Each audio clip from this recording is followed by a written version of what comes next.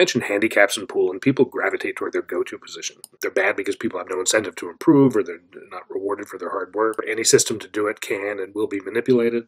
Increase participation, and that's good for all of us, and people are competing against a level that's more suited to them like they do on the Peloton. I invite you, at least temporarily, to set aside that go-to position and consider some analysis. If you end up where you started, so be it. Many of you who are not interested in the analysis part should just pay no attention here. Look at a tournament. If it sounds like fun, enter it. If it doesn't sound like fun, don't enter it. Before we start, though, we want to stress that Fargo ratings are about rating pool players, not about handicapping pool. Us using fair match situations to explain what the ratings mean and how they work is not the same as us advocating people play that way. With that said, it's not uncommon for people to want to set up situations that are close to even or where the better player has a small advantage. To have a cogent discussion about handicaps in pool tournaments, we need first to recognize that the opponent plays two distinct roles in pool, and we also need to analyze rewards, payouts, the way an economist would in terms of expected value. Each person in the weight room has their own go-to weight, maybe something they can lift 8 times but not 10. And sometimes they use a lower weight and do, say, multiple sets of 10, and sometimes they put on a higher weight and try to do a few reps. But they'd be no more likely to futz with each other's weights to train than they would be to put on others' eyeglasses to see more clearly. Here's how pool is different. Resistance that people experience for training and simulated competition is the opponent. So in pool, the other people play the role of opponent and the role of the weight of the barbell. When you start thinking about it like this, you see that weekly handicap tournament in pool as being like Saturday in the weight room when everybody spots one another while they're trying to max out at a new high weight. This doesn't mean you don't also occasionally have true competitions. It also doesn't mean this Saturday thing can't be a little mix of both. You can't make sense of any of this without looking at pool tournaments the way an economist would, and that starts with understanding the concept of expected value. With that, you'll see it's possible to mix the two roles of the opponent we just talked about, as a competitor and as your resistance. So imagine you step at Lucy's $10 coin flip stand every day on your drive home from work. That's 5 days a week, 50 weeks a year. So over the course of a year, you've done 250 flips. You've paid in 250 times $10 or $2,500. You lost your money half the days and got nothing, but the other half the days, you got $20 back. So at the end of the year, you've got something pretty close to $2,500 back. So in the bigger picture, Lucy's coin flip stand is neither a source of income for you, nor is it a cost. It's about a wash. What economists do is apply this view even just to an individual coin flip. So instead of saying for an individual flip, as most people would, you either lose and get 0 or win and get $20, the economist says, no, you're putting $10 in, getting $10 back. And we can put $10 in quotes if you like. But the idea is that half the time, probability of 0.5, you get 0. The other half, probability of 0.5, you get 20. You multiply those together and add them up, and you get $10. This is important to do because human decisions are based upon this expected value. You make decisions based upon this expected value, whether you know how to do the calculation or not. Another way to know the expected return is $10 here is after you paid Lucy for a flip, you tried to sell your action. You would not be able to sell it for $11, but you would be able to sell it for $9 because its value really is $10. And we say the expected value of this coin flip transaction, taking into account the cost of $10 and the expected return of $10, is 0. If Lucy got frisky and increased her flip stakes to $50 or $100, the expected value of the transaction would still be 0. This is a feature of 0 expected value situations. Everybody's willing to raise the stakes. Here's a few situations with expected value of 0. The cost for a player in a Calcutta is sort of crowdsourced to match the expected return. And ignoring green fees and added money, any tournament with either competitors that are similarly skilled or that's handicapped so that the matches are pretty even is a 0 expected value situation. This is why we're seeing so many high-entry XXX and under tournaments. People sometimes refer to the outcome as being determined by a coin flip with the suggestion that it's not a real competitive situation. And they have that backwards.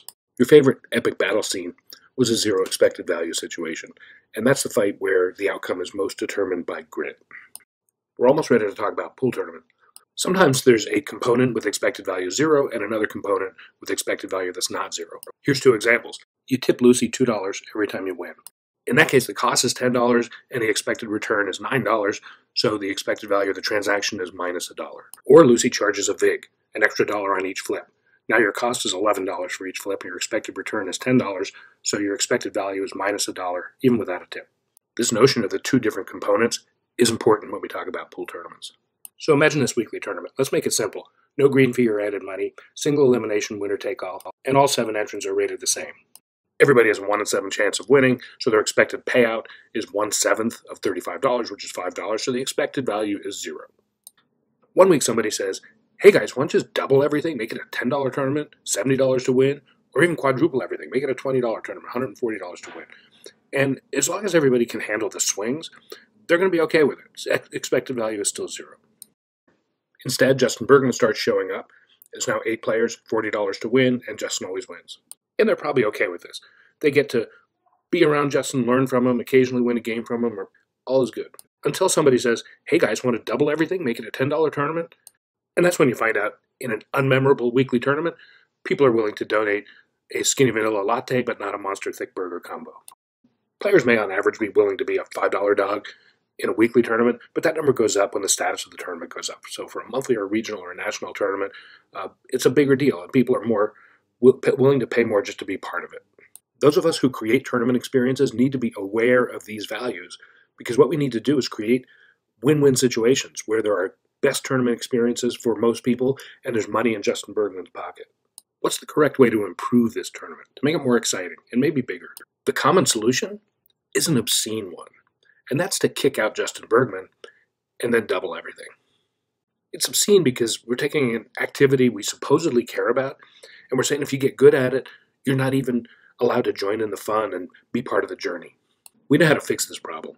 This red bar is the entry fee for a pure contest tournament, the one where Justin gets all the money and everyone else is donating. That entry fee can get bigger and bigger, $3, $4, $5, but at some point it's going to stop. It's not going to get any bigger. The green bar is the entry fee for the tournament where we're all in the weight room challenging each other against our own personal resistance. It's the one where everybody has zero expectation, and as a result, they care less what the entry fee is because it's coming back to them on average. What if we said these don't have to be separate tournaments? We're smart enough to design tournaments that have the characteristics we want. We can design tournaments for which a portion of the money is distributed by skill, according to who put in the effort, who put in the time, and who's better. And we can make sure that amount is commensurate with what people are actually willing to pay for it. And then another portion is determined by who stays down on the shot better, who's bringing their personal A game, who's got the determination and the grit today. This is why we play in most tournaments, to put ourselves in a contest situation, to challenge ourselves, to put ourselves in a situation where we'll only succeed if we dig down and summon our best. With the hot column here, and the 8-player tournament with Justin in it, about 1 every $13 of the entry fee goes from the weaker players to Justin. So in that 8-player tournament with a $13 entry fee, Justin is expected to get paid out $20, and the others are each expected to get paid out $12. If they doubled the entry fee to $26, Justin's expected payout would be $40, and the other's expected payout would be $24. They could go up to an entry fee of up to $65 in this tournament without exceeding their vanilla skinny latte limit.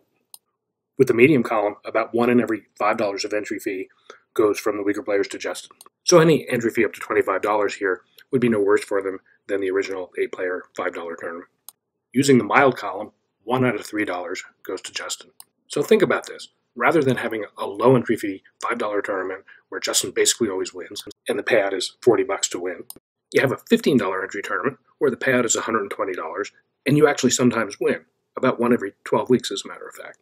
Now, I used example numbers just to be able to explain it, but the idea is that using any of these columns we can construct tournaments for which Justin has a higher expected value than does a 650, and the 650 has a higher expected value than the 550, and the 550 and then the 450. But we can control the degree to which that's true. So you don't end up in this nobody's willing to show up if the entry fee is more than a few bucks issue. They'll have incentive to improve because their expected value is higher the better they play. And no matter what skill you play, you have some reasonable probability that you're going to win the tournament or you're going to beat Justin occasionally. I'm just using Justin as an example of a high-level player, so I really mean all high-level players when I say Justin. It's important that Justin understands this issue. He and others should not lament being excluded from the $500 entry, $650 and under tournament, because this tournament only exists because the $640 and $630 level players see a zero expected value situation and are just playing out their own personal epic battle fantasies. The other thing is the top players will lose a lot to weaker players. Lose tournaments, lose matches. They'll scratch on the opening break and get the set run out by a 550 player who goes to 2. But when they win, they'll be winning a bigger tournament with more money that wouldn't have existed without the format. In fact, it's a similar message to industry sponsors as it is to top players. You can't just keep raising the price of fancy chalk with no limit.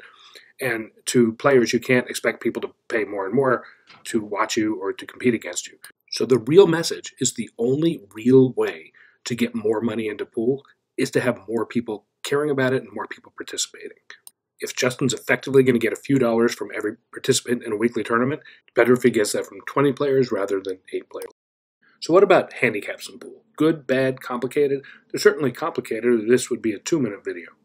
But we also think, like a lot of things, they're good in moderation, good if used correctly. In fact, if used and designed strategically, they get more people playing and more people striving to get better.